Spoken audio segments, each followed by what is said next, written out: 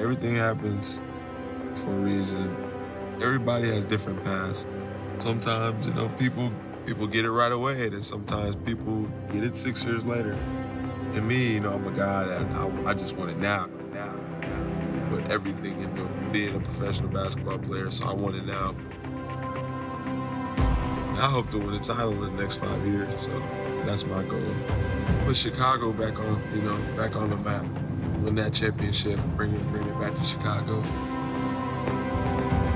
I got big goals and aspirations. Be a starter in the league, be an all-star, MVP. Dream big. Anything is possible.